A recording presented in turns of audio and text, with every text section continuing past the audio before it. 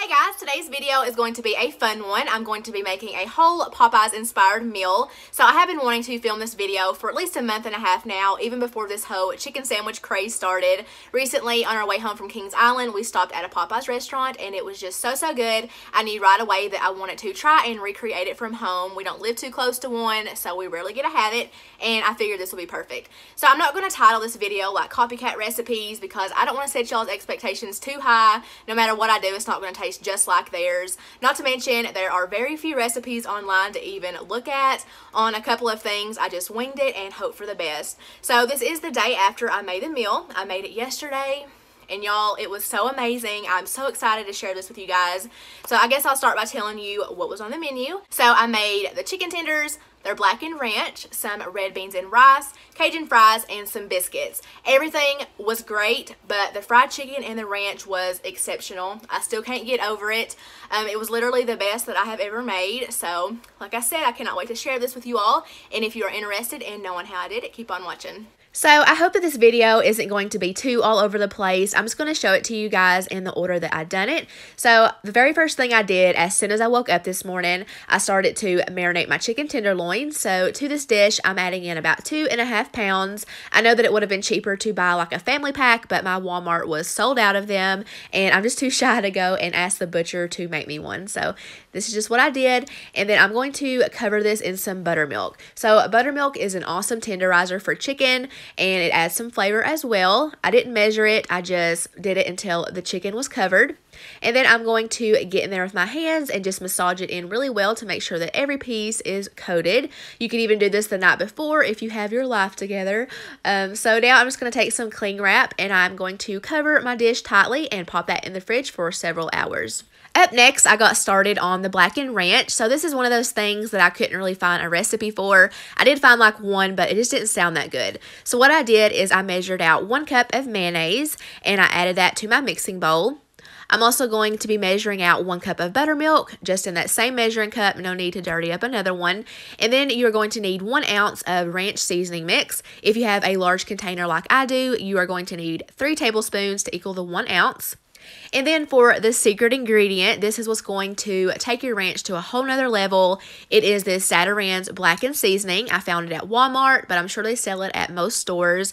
I wouldn't have even known this existed, but I've seen a few YouTubers talk about it, so I figured it would be perfect. I didn't measure it out. I probably should have, but if I had a guess, I probably used about 2 teaspoons. Honestly, just added it in there until the color looked right. And then I'm going to pour it into this little dressing container.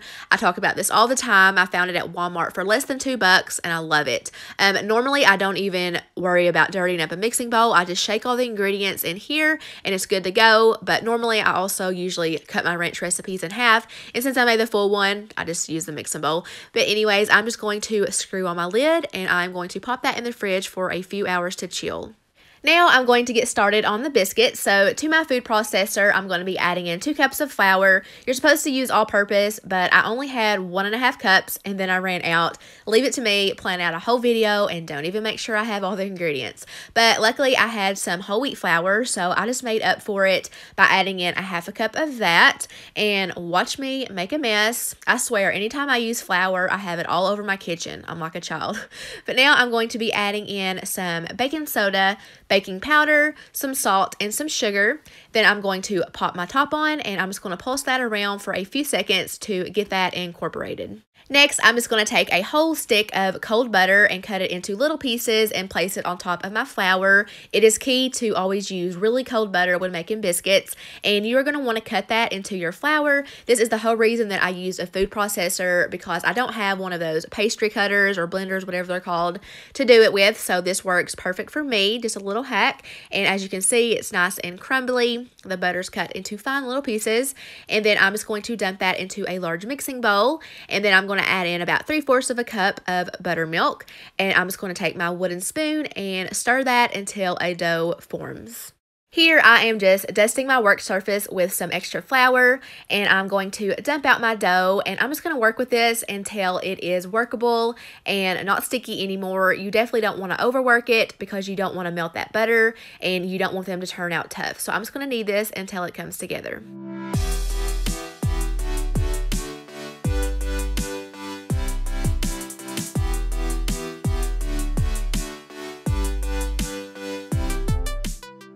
Now I'm just going to whip out my rolling pin and I'm going to flatten this so that I can start cutting the biscuits. You definitely don't want to roll it too thin or you'll just have some flat and sad biscuits. So I don't really know how thick to tell y'all, but you know, just kind of use your best judgment, I guess. And I also don't have one of those biscuit cutters. I cannot find one. I need to look on Amazon, but I'm just using a glass. It works just as good. And I'm just going to place those on a greased cookie sheet.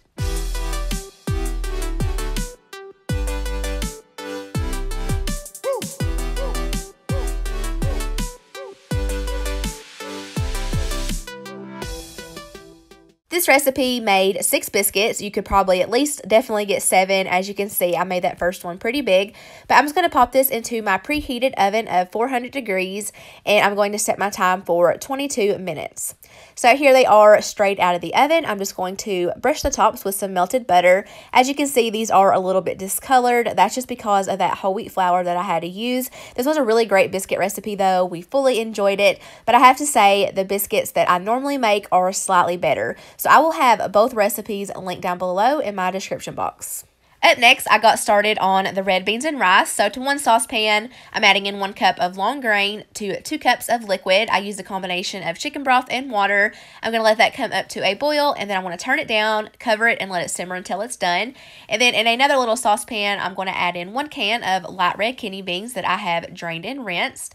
And then I'm going to season that up with some butter, some liquid smoke. Once again, I didn't measure anything, but I did find a recipe for this that I will have linked if you want the exact measurements. I'm also going to be using some onion powder, garlic salt, black pepper, and some regular salt, and then I'm going to cover it with some water. So I know that I'm going to get a few comments about how I probably should have used dry beans over the canned beans, but this meal was time consuming enough, so I am thankful for the canned stuff, but you do you. Oh yeah, and also I added in some hot sauce.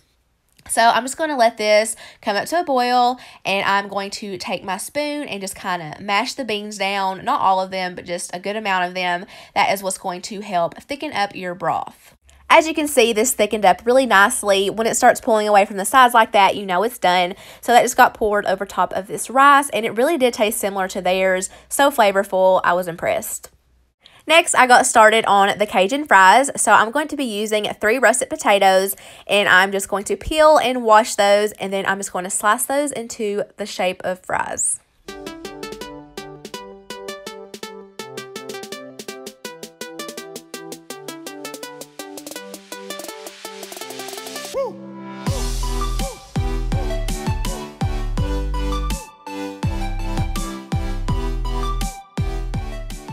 After I got all of those sliced up, I just covered them in some water, and I'm going to let those soak for 30 minutes. This is going to remove all the excess starch, and it's supposed to help crisp them up. So then I drained off the water and placed them on some paper towels, and I just dried them off really well. You definitely don't want to have wet fries.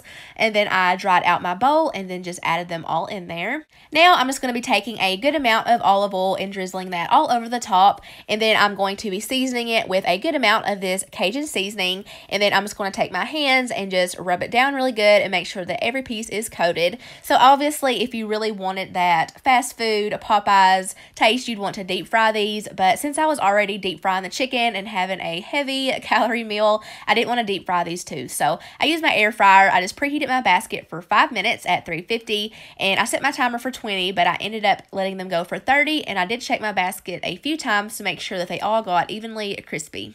So I actually prepped this flour and egg mixture for the fried chicken while my potatoes were soaking for those 30 minutes, as you can see in the background. I just did this so I wouldn't get too overwhelmed later, but luckily I found some self-rising flour in my pantry. I wouldn't have been too happy if I had to use whole wheat for my fried chicken, but the recipe said to use 4 cups, but I only ended up using 3, and it worked out just fine.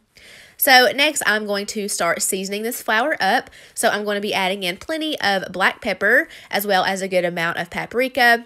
And then I'm just going to add a small amount of cayenne pepper. I definitely didn't want to add too much because I didn't want it to be too spicy for my kids, obviously. I was going to close up this bag, give it a good shake, and then I decided to add in some garlic powder, even though the recipe didn't call for it. So now on to the egg mixture. I'm just going to be cracking in 3 eggs to my mixing bowl, and then I'm going to add in a 1/3 cup of water and then some hot sauce. The recipe said to use a whole cup, but I definitely didn't use that much.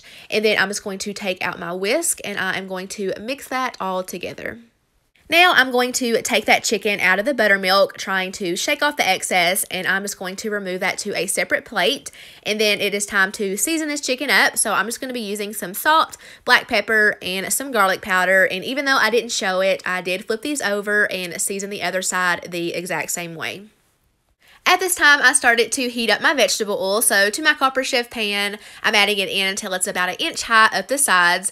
Health police, don't come for me. It's rare that I deep fry anything, and if you want a really good fried chicken, you're going to have to deep fry it. It's not the end of the world. So I'm just going to take my chicken and dunk it into that flour mixture, give it a good shake, and then one by one, I'm going to place it into the egg bowl. Once again, taking my hands and just making sure that it all gets coated really well, and then it's going to get placed back into the flour mixture for a final time, so you are getting a double coating of that deliciousness. I'm going to give it a final shake, and then I'm just going to place it onto a separate plate. Yes, this meal created a whole lot of dishes, but it was so worth it. Now it is finally time to fry these babies up, so it is key to make sure that your oil is hot enough before adding in your chicken. If you don't do this, your breading is going to fall off and you are going to have a soggy mess. And also, if your heat is set too high, it will burn, obviously. So what you could do is check the temperature with a thermometer. I don't have one, but you could also do the flour test where you just sprinkle in a little bit of flour, and if it starts to bubble and sizzle, you know it's ready. So I did have to cook this in 3 batches. I did 6 tenders per batch. You don't want to overcrowd the pan, and I cooked each side for 3 minutes, so a total of 6 minutes. I just kept setting my timer, and I'm using a fork because I've noticed that anytime I use tongs, it tends to tear the breading. I definitely didn't want that, and don't worry, I was very careful not to scratch my nonstick surface with that fork. And y'all, just look at this golden brown deliciousness. It's been a long time since I have fried chicken, but every time that I have tried in the past, it never turned out this perfect. So this is an awesome recipe, and I just want you guys to try it. Here is a closer look. I'm just going to drain those on a paper towel lined plate. And I also wanted to note that if you wanted to use bone-in chicken pieces, you would just follow the same recipe. We just prefer boneless, but you would obviously fry it for a longer cooking time. Now here is everything tied together. Ironically, I found a packet of Popeye's honey in my kitchen, so I just drizzled that all over my biscuit, which, by the way, I did warm up, as well as the red beans and rice, since I made those first. And then I'm not going to say the chicken tasted just like Popeye's, but I will say it was just as good, if not better. And then we had those crispy Cajun fries and the best ranch that you will ever taste. This meal was just awesome. So if any of you guys try to recreate this, definitely let me know down in the comments what you thought about it, or take a picture and tag me on Instagram. I would love to see that. But I hope you guys enjoyed this video. Thank you all so much for watching. I hope you have an awesome weekend, and I'll see you in my next video.